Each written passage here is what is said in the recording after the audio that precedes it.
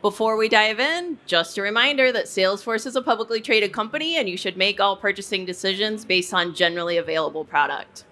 I'm Stephanie Maddox, and this is Luke Enman Simmeral, and we're from the platform tooling teams. We help build the tools that you use to build on the platform. Today, we're going to take a quick look at how to use Salesforce DX using the awesome Salesforce Extensions.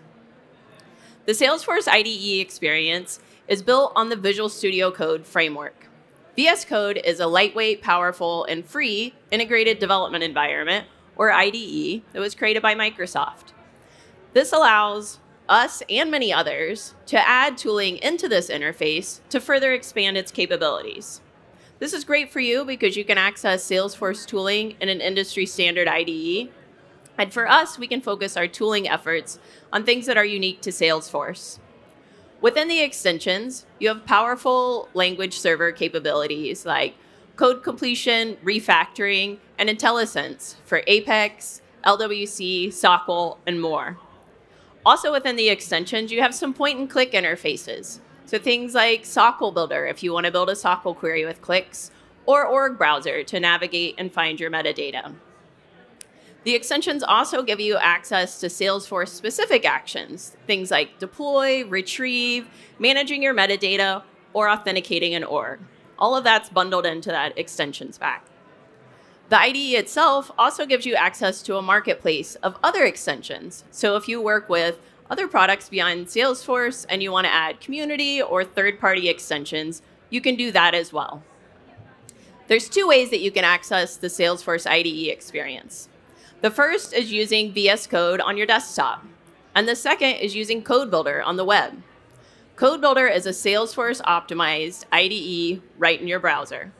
It's powered by AWS as a part of our partnership with them, and under the hood, it's built on the open source of VS Code. Code Builder brings the exact same Salesforce extension pack along with the CLI to your browser for you.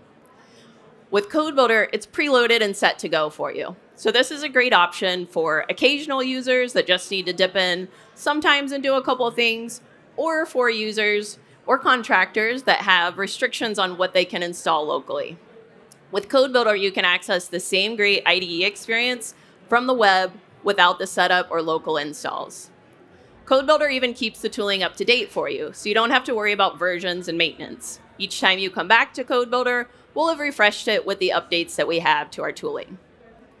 So that's a little bit about what the IDE experience is. Now let's see what we can do with it, because that's the fun part, right?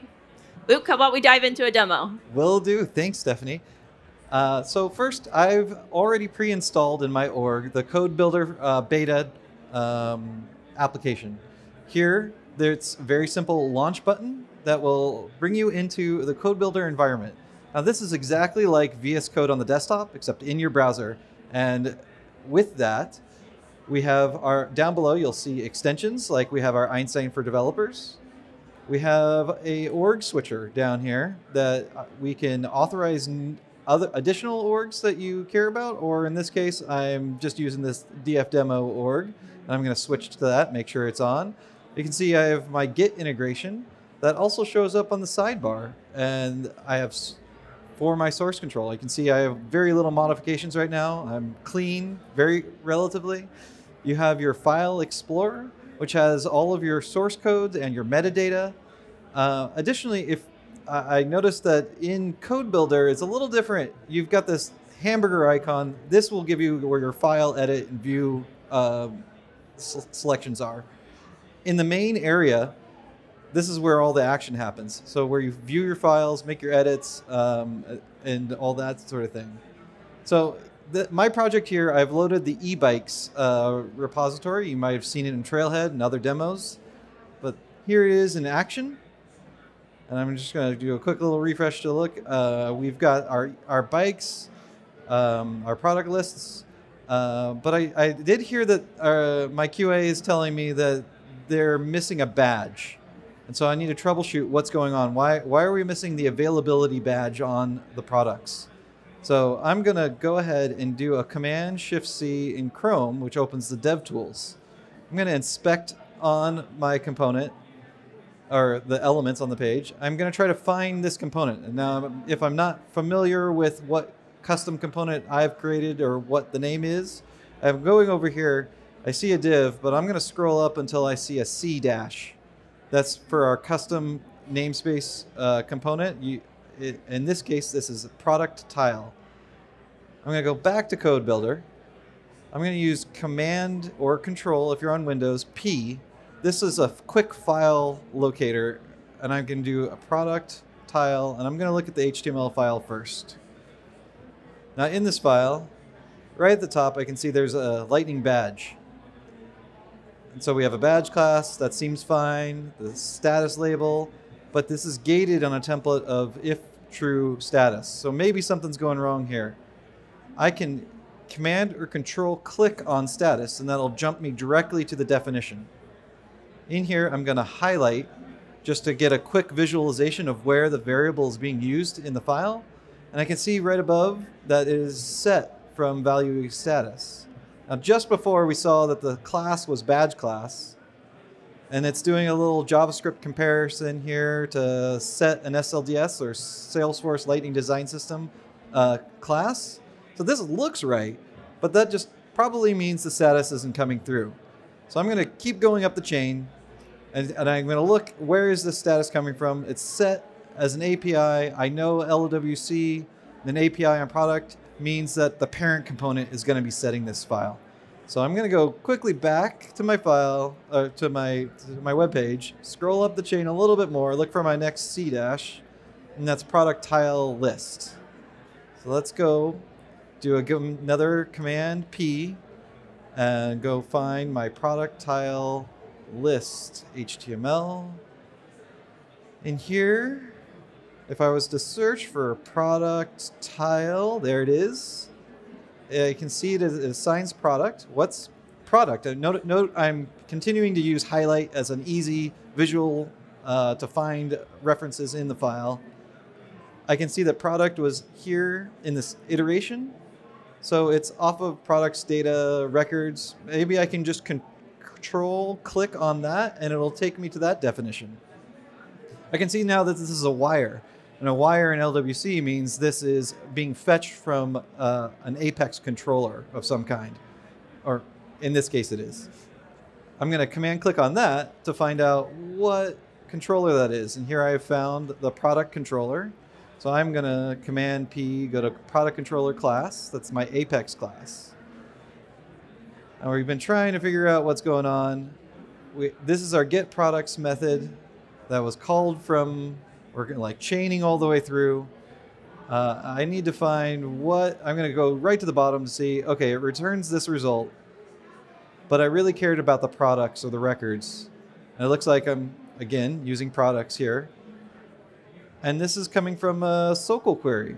All right, so maybe I'm just missing some information. And maybe I don't quite know what the API shape of product is. So I'm going to try SOQL Builder real quick to see how that's going. I'm going to open the command palette by Command-Shift-P or Control on Windows. I'm going to just type in quickly SOQL. And that gives me some SFDX options. I'm going to use this create query in SOQL Builder. Here's a little point and click for you to build a SOQL. So I'm going to first go for my product object. I can select a field. I know the name. Name's probably something I can quickly identify. The other field I need to look for, it's right down here, status. That looks right. I'm going to confirm that this is exactly the data I want by running the query. And I can see my names, my statuses, and that looks right to me. So I'm going to go ahead and copy this and close these files because now closing it says, do I want to save? You can save these SOQL queries for later use and even reference in your Apex files. I'm going to discard for now, but come back in here and just do a quick little addition. Save the file. Now, in Code Builder, I'm running in a VM, but not in my org. So now I've got, it's just like running on the desktop. So when you're developing here, I need to get it to my source org. So I'm going to do the command palette again, Command-Shift-P, and deploy this source to org. And as that's running, We can see now it's successful in the output console. I'm going to go back to my page, close this, reload, and now I can see it. There it is, Stephanie. What do you think? It's amazing. LWC development from the browser. I love it. But, you know, seeing it on the monitor, I wonder if we can make a quick tweak and maybe move that badge over to the right side. Can do. That's pretty easy. I know SLDS, Salesforce Lightning Design System. That is a very simple little class change on these files. I'm going to go back to my code builder. I can close up a whole bunch of these tabs. Oop.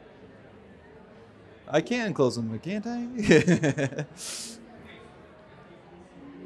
You can do control back tick or command, yeah. Maybe. Okay. 1 second.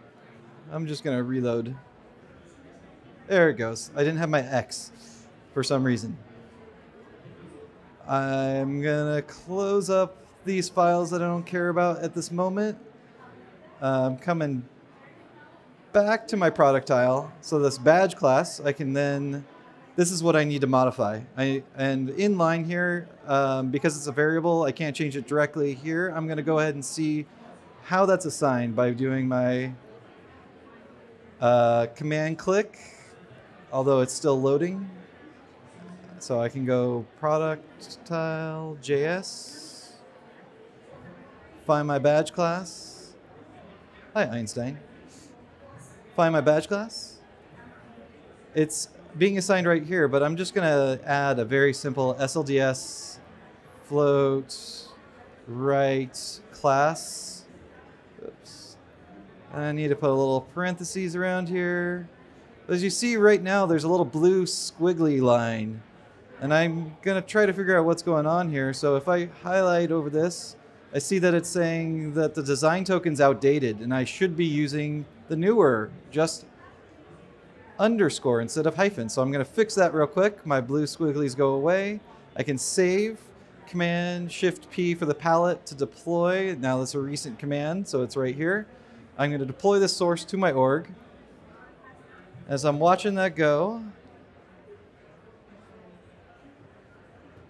I can see here in the output that it was deployed was successful, but I just modified one file, but now there's multiple files here listed that were deployed to my org.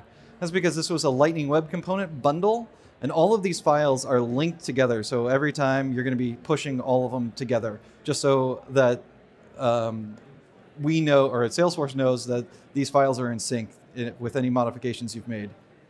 So I'm going to come back here. I'm going to give a quick reload. And there it is, on the right. Nice. Thanks for that quick change on the fly, Luke. I'm really digging it on the right-hand side. So Luke showed you just a few things that you can do with the Salesforce IDE experience. There's lots more you can check out. And if you haven't tried out the extensions before, you can hit up this QR code to dive straight into the docs. That'll get you all the info you need to set things up locally with VS Code or Code Builder. This month is the last month of the Code Builder beta before we move on to GA next month. So if you haven't checked out Code Builder yet, give it a try and give us your feedback this month. We'd love to hear from you. No matter which way you want to access it, it's the same extensions and the same CLI that you're using. So people on the team can choose whether they want to work on desktop or web. Either way, everyone on the team has access to the tools they need, and you can speak the same language because you're using the same interfaces. Thank you so much for coming.